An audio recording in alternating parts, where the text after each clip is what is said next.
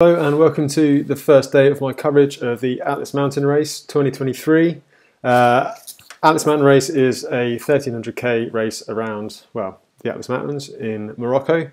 Let's have a little quick look at the race map and see what's happening. At the front of the race you can see Justinas Levica has established a bit of a lead, followed by Robin Gempel. And the race is starting to kind of establish itself. There's been a big high pass up to 2,400 meters overnight, and that kind of filters everyone out. But it looks like we're getting a lead group forming. In the women's race, it looks like Molly Weaver is riding really strongly. First woman, 35th overall. So for a full roundup, go across to my YouTube, and I've got a 20-minute video looking a deep dive into what's going on.